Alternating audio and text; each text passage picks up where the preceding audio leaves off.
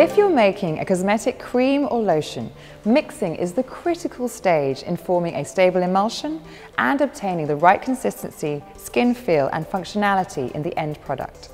The key to creating a stable emulsion is obtaining a fine, uniform droplet size. The more shear energy introduced into the mix, the smaller the droplets will become, resulting in a stable, homogeneous emulsion. Let's show you how to make a basic cosmetic cream.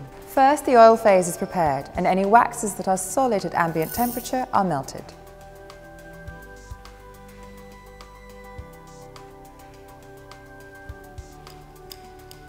The aqueous phase is prepared using a Silverson mixer.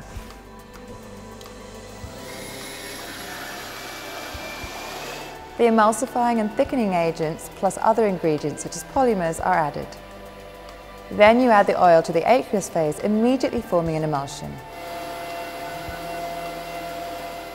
The mixer's high shear action quickly disperses them to achieve a smooth consistency and texture. If I stop the mixer, you can see the emulsion remains stable after just a few seconds mixing.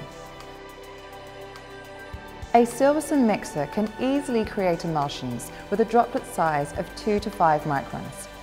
Finer emulsions, down to 0.5 microns, can also be obtained depending on the formulation. Our lab mixers are ideal for R&D and small production. Identical results can be obtained with our production scale batch mixers.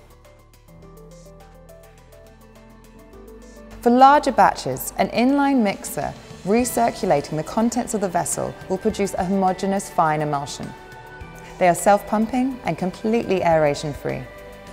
A great many cosmetic companies throughout the world use Silverson mixers to produce their cosmetic creams and lotions.